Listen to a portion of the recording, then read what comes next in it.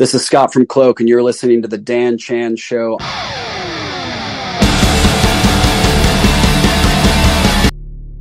Hey Scott, how are you over in Atlanta, Georgia? I went there many years ago. It's a very warm when I was there in the summer. How's things now? It's good, man. It's actually cooled down a bit for March. It got warm like 2 weeks ago, and then now it's back in the 60s to 30s, depending on the time of day, which I don't mind actually, because it stays pretty hot here for most of the year, and for like 6 months. Of course. So I'm not too into that, but it's okay. Yeah, it's actually nice weather today. But yeah, it's all good, man. Awesome. So, I mean, you've got a bit of a wait to go, but very soon on May the 26th, you're releasing your third full-length album, Black Flame Eternal. I bet this is a real tough time waiting to get this one to the masses, right? Absolutely. It took months and months. And then not to mention the process to record it and the process to mix and master it took a long time. So the wait was about a year and a half from when we finished, or I don't know. I lost track. I think we entered the studio basically in August of 2021. So if that tells you anything, it's a long time. It's a long time. So we're extremely excited to get it out. Was it a long recording process? What was the writing? Because I know that it was, obviously it was done, it was written and conceived, I think, during back in January 2020, wasn't it? The writing process. Yeah. So this has been a pandemic album, and the waiting must be painful. Yeah. And I don't want to look at it I don't want to look at it as a pandemic album, because we kind of were already done. We were already done with what we needed to do for Dawn for a little bit. We did a tour and we had some downtime. So I actually started writing before the whole pandemic was announced. And then, it happened. And then, so we said, well, this is what we have to work with. So we're going to do it. So it's definitely not like, hey, we got all this time, let's do it. It's like we were doing it already, but we did have more time because we weren't touring. So it took about a year and a half, honestly, to fully write and complete with the lyrics, with all the demos, the lyrics, and hashing it all out in the band room. Yeah. And then we started recording August 21, and the recording process actually took about 6 months, because we had to tour in the middle of that, actually, when everything opened back up in October. Yeah. Mm-hmm. And then we, the holidays and people were traveling and things like that. So it took a while, longer than any album that we've done, and longer than honestly I would ever want to do again. I would cap it at like 3 months if we can. So, yeah. It takes us a while. Our songs are pretty intricate. It takes me a while to record vocals. I like to give myself a couple days in between, or at least a day in between sessions, just so I'm not burnt. I know a lot of guys can do that in 2-3 days. I'm just not like that. Yeah. So yeah, I'm pretty particular about how the vocals need to sound and everything. So it took a while, but it's here now, and we're really happy with it. And I think the first single has performed well so far, so that's cool. I think so.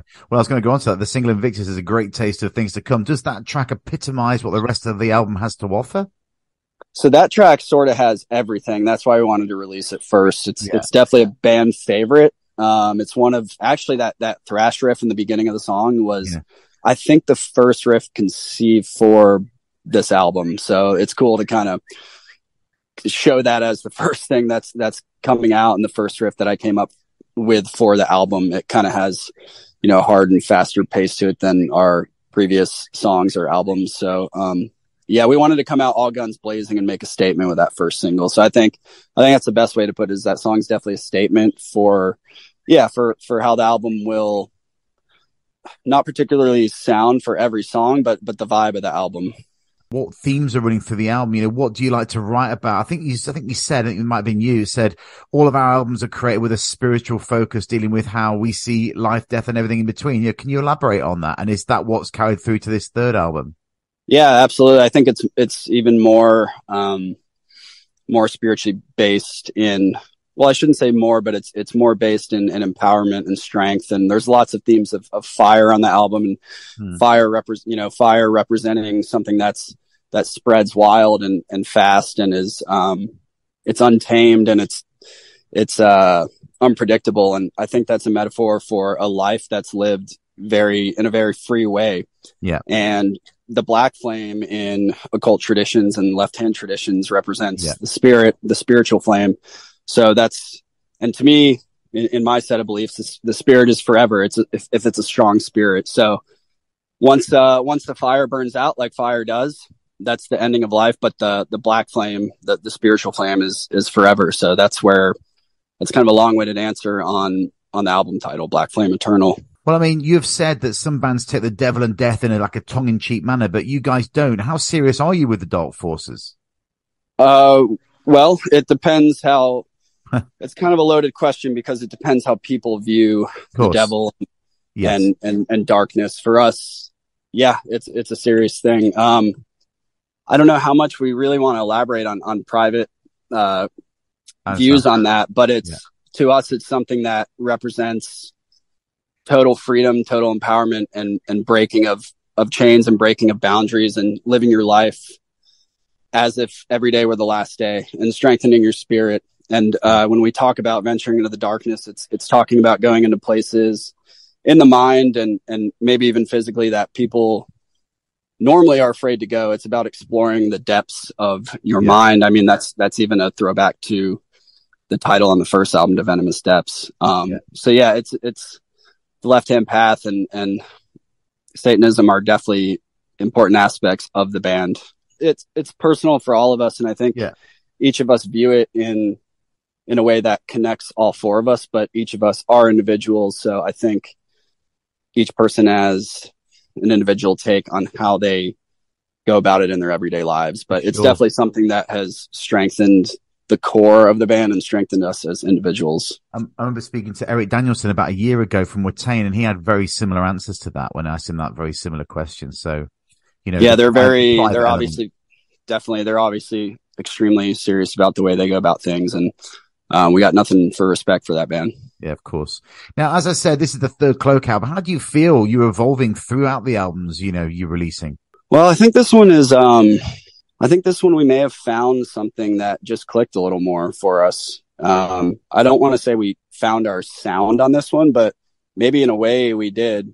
Sometimes it takes bands a little bit to perfect what they were trying to do from day one. And I think this album represents us as individuals and as a band more. I think those aggressive elements and those straightforward elements are, they shine through more on this one. I think everything, the structures of the songs, the big choruses and the hooks are more prominent on this album, I would say. I don't think you guys said, I'm going to quote you again. I keep quoting you tonight. Our goal, if there is any goal, is to bring rock and roll spirit back into metal. I think you're achieving this. What do you think and why do you feel like it needed this? Man, do you ever go see a band and it's just completely boring to watch on stage? Well, yeah. It's just time and time again, we just kept seeing these, quote unquote black metal bands and just extremely boring drummers to watch and just boring stage presence. And there was nothing wild or untamed about it. And I think a Cloak show is a mixture of that intense, wild energy that is a rock and roll show, but also that deep, contemplative atmosphere that is also a black metal show. So, and I'm very aware that Cloak is not a pure sounding black metal band. That's not lost on me. So I think, and that's fine. I mean, we don't aim to be that. Like, we don't try to be what we love about other bands. We just try to do what comes naturally to us. And this just comes naturally to us. Sure. Do you mind going back to the beginning? How did the band form and how did it start? How did you get, like-minded guys together and decide on the direction that you chose? I think it was a bit of fate when you bring up, like-minded individuals. It's really hard to do sometimes these days. But me and Sean, the drummer, were talking about forming a band, as early 2013 or late 2012. I can't remember. But Cloak did form in 2013. The shell of Cloak formed then with Max and our original bassist. So we just we had like-minded goals. I'm not sure why or how, but there was a lot of conversation in the beginning of the band before we even did anything, and we all just agreed on even everything down to how we needed to look on stage and how the songs needed to be presented and the promo photos and the art and everything. We had done a bunch of bands in the past, and so we were experienced at least in these types of things. But I think something to the extent of Cloak was more exciting to us because there were no bounds. It could be endless. It's like an endless art project is the way that I view Cloak. It's kind of like a collective, and we're very DIY still. So we do a lot, I do all the videos, the editing and the concepts, and we're very hands-on with the art and graphic design, the shirts. Me and Max print our own shirts because we have a screen printing company. So yeah, I mean, again, a long-winded answer, but it's just something that I think is more of like a collective rather than just a band that kind of gets together and jams every week. It's a lifestyle. Yeah, of course. And what's the metal scene like in Georgia? It's actually really good. A lot of people ask that, and I don't think they know what to expect, but no, don't. We get really good crowds here. It's always been the underground scene of death and black metal has always been pretty tight knit. So we sort of know everybody, but I just saw Rotting Christ and Gorilla and Uada on Monday, and the show packed out. So, I mean, Atlanta really delivers. Yeah, it's really good. That's good. Now, where does the band draw its influence from? Because I believe one of my favorite bands, Danzig, plays quite heavy for you guys. Yeah, we're massive fans of everything Danzig's ever done. Well, the first 4 Danzig albums, and then obviously Sam and Misfits, massive fans of that. So I think we just draw influence from him as an artist and an individual because he always did shit his way. He always was, the dark goat among the sheep in music. If you look at him in the late 80s and in the early 90s, there was no one doing what he was really doing, and he always stood out.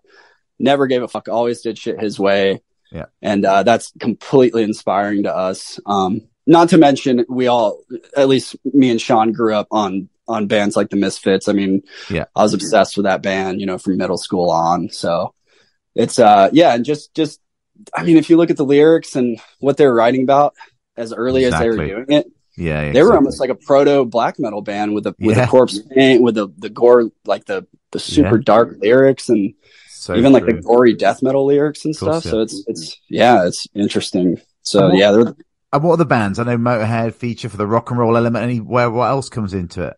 Sure. I mean, there's Motorhead.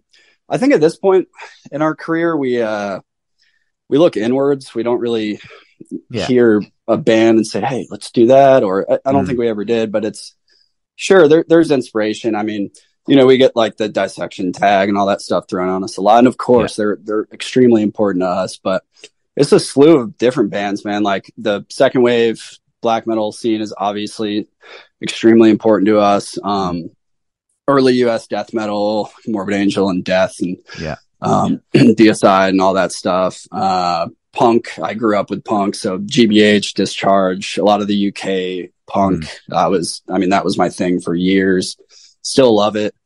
But yeah, I mean, it's bands like that really, it's classic bands. I mean, my favorite bands are still Bathory and Judas Priest and Metallica and Iron Maiden and Danzig. So it's, and AC/DC and stuff like that. So it's all the classic bands that are the most important to us because they had songs that you could remember. Of course. What new bands are you listening to at the moment? Anything pricking your ears? Let's see. So Necrofire, our friends from Texas, just dropped a new track today. It's pretty cool. On your Instagram, actually. Yeah. So they have a new album coming out around like 2 weeks after ours. New bands. No, I'm looking through my playlist. One of the newer bands I like is Lucifer's Child. It's got one of the old guitarists for Rotting Christ. They have a record called The Order that's really, really good. But no, man, my playlist is all sort of older bands right now. I mean, Dark Angel and Marduk and Scorpions and Niflheim was my playlist today. But Yeah, I like all that sort of stuff, and I can't think of a real newer. Gorilla was really good live. I don't really listen to them a lot on record, but they really, awesome. Yeah, man, they were really good live. I was really impressed. They obviously are on the same label. Yeah. So show wise, what's on the agenda for this year? You know, the album's dropping in May. I'm sure this is going to be a big cycle for you. What's on the agenda? So, yeah, we have a festival in Greensboro, North Carolina with Possessed and Exciter. Yeah. And Bat and some really cool bands. It's called Carolina Chainsaw Festival, and that's right before the album drops. I'm hoping we might have some vinyl in hand early to bring to that festival, but we'll see.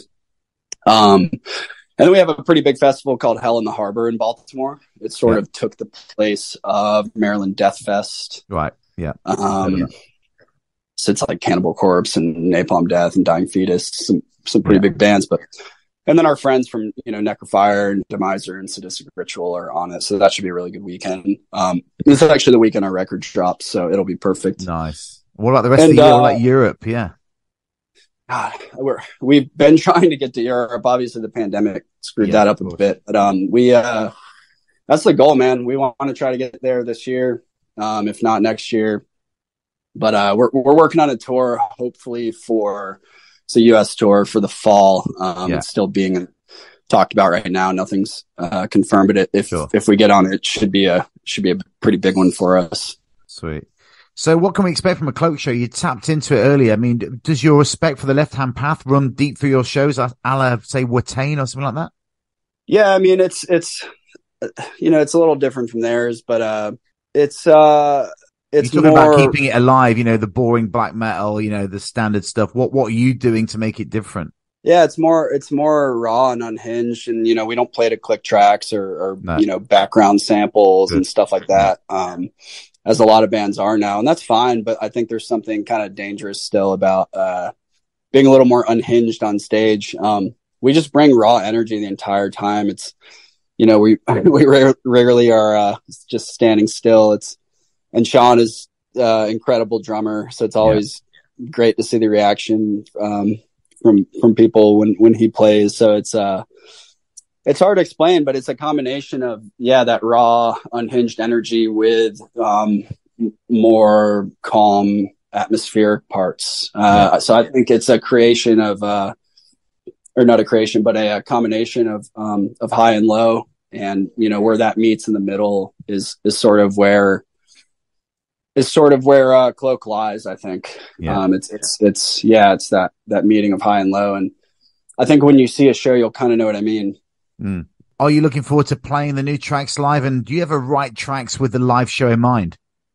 Yeah, we got asked that recently. And I think the more you become a live band, the more you do sort of have that in the back of your mind, at least, is, how is this going to come across live? Are we going to be able to play this as tight as we can live and not just, on the demo or in the practice room? So this album is actually, it's more challenging for us to play. So it's making us become better players. That's for sure. We're actually practicing tonight. So we are going over some new songs and, relearning parts that we are, we got to refocus on these new songs since we haven't played a lot of them live yet. So we're, you record something and then you kind of move on and you got to play shows for the old songs for a while. So we're almost like relearning parts of of these new tracks. But yeah, I'm extremely excited to answer the first part of the question. It's going to be much more intense and in your face than the previous songs live. Do you find yourself, when you got the album in the can, do you find yourself not listening to it for quite a while and distancing yourself from the new album while, you're waiting for the release, or are you listening to it consistently ready for live shows?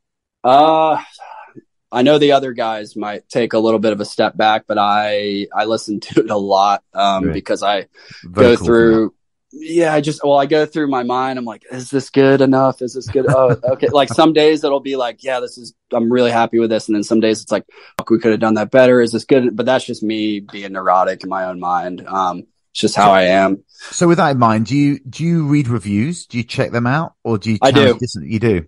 I do. Yeah. I'm very, how do you respond to that?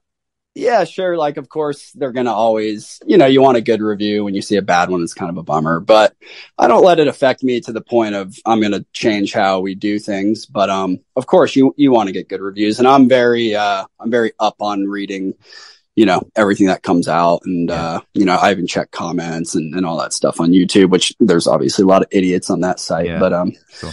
Back to the touring, who would you like to be ideally paired with on a tour? I know it's a cliche question, but who would you like? Yeah. Let's see. I'd love to tour Behemoth. I'd love to tour Necrofire. I keep bringing them up, but they actually did a Danzig run last May, and I would love to do something like that if he ever tours again. Yeah, I would love to do, let's see. I mean, if Watain ever comes back to the US, that would be nice, but I know they're going through some bullshit right now. They're selective about the bands that they bring. I think they handpick all their bills. I don't think they would fuck with us, really, honestly. They're kind of more keeping it classic, which is super cool. Possessed just announced a tour. That'd be great to do something with them one day. And some of those classic bands that are kind of reforming to tour would be really cool. But, yeah, bands like that, I think, would be great for us. We can kind of combine with different bands too. If, let's say, Pentagram did a tour, we could probably pair with them fine too. We kind of have all the elements that can sort of, we can mesh in with different styles, which is nice. Yeah. How do you imagine someone listening to your music? What's the ideal scenario when you write a track, when you've got it in the can? How do you think that how would you like someone to listen to your music? Maybe a walk through the woods, or, laying by the fire with a glass of red wine. How do you want them to listen to your music? Well, I think it depends what the person wants to get out of it. You mentioned outside, being in nature. That would be a scenario. I don't know if that would fit this record, honestly. Maybe maybe that would fit the first record more, but this one is a little more in your face. Obviously listening to it at night with a certain atmosphere helps. That's for sure. But, I mean, this is a record you could drive down the highway to and still feel, similar things. It's got that vibe, but it really just depends on what the person is seeking and the individual. But I think there's a ton of different ways people can sort of grasp onto these songs. Yeah. Now, what elements do you enjoy from being in a band? Is it the writing, the recording, or the shows?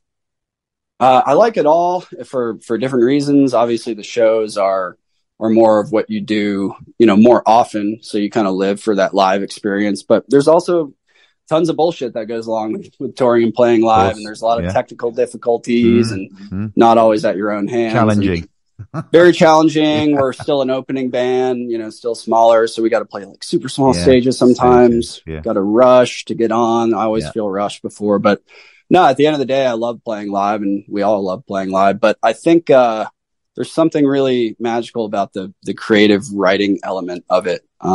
Once you get that part of a song that you've been trying to work on for months and it finally clicks, it's just like the best feeling ever. And there's something special about only you four or us four, like hearing that part and knowing, how magical it is in the moment and knowing that it's going to go on a record for people to hear. There's something really, interesting about that. It's almost like you have to keep all this such a secret for so long, and then it finally comes out. It's like the climax of it all, which is really cool. How do you feel about that? Because I've released albums before, and I know that when the whole build up to a release, and then when it's actually out and it's in the public domain, it's kind of like someone's burst your bubble. The secret's out there now. A little bit.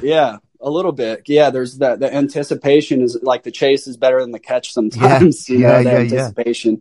But no, I mean you kind of get that like month of hype around it, and then something new comes out. So it's a very, very quick world, but that's why it's weird, man. But that's why touring exists and helps. Yeah, exactly. Now, what's on the bucket list for Cloak? What's it going to take to realize you've really come far in music? What thing is it going to be? I'd like to, like I mentioned, I'd like to get over to Europe and do a nice tour over there. A solid tour.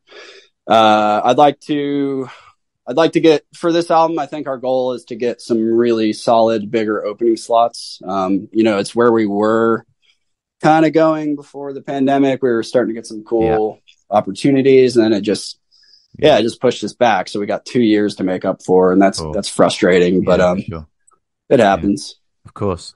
Now, I often ask my US guests this question, but who has metal the best, the US or Europe?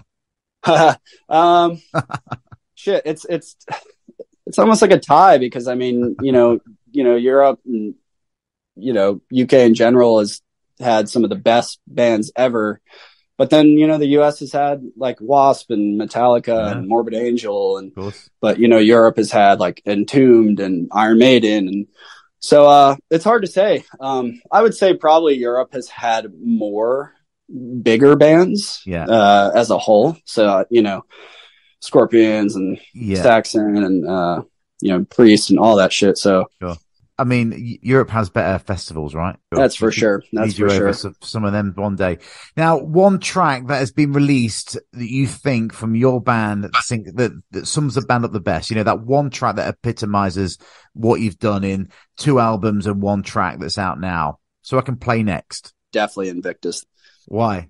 I think it represents where Cloak is at this time, and I think it's a perfect representation of who we are as a band right now, for sure. Awesome. Scott, thanks for joining me on the show tonight. I wish you success with the new album and hopefully the many tours that follow. Thanks, man. I really appreciate you having me.